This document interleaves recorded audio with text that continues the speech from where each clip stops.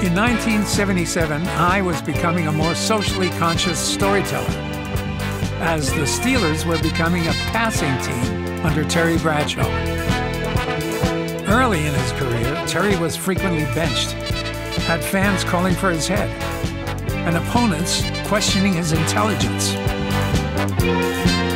I knew what I was doing. Maybe I didn't act like I knew what I was doing. Maybe I was too funny, too lackadaisical, but I was extremely focused. You know, I didn't want to be a failure, and it looked like I was heading that way. I'm shy from people. I'm shy from a lot of people. I don't like to be made a fuss over. If I said I was the shy person, I lied. I've never been shy. My country image and the way I would act and some of the horrible things people said about me forced me inside.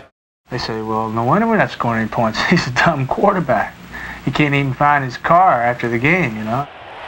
We won 2 Super Bowls where running and defense was the main thing. Let's go, Joe. As we're getting older, we were more balanced.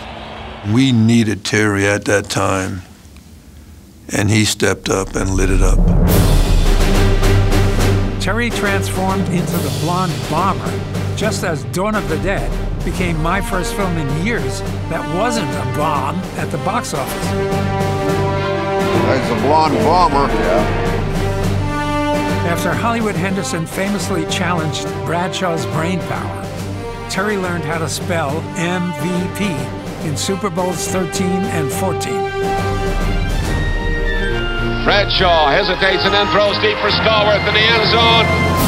Touchdown, Pittsburgh! Even Rocky Bleier leapt off his once wounded foot without the aid of a stunt double. Bradshaw throws the pass, and I'm thinking, in that second, oh, he's throwing it away.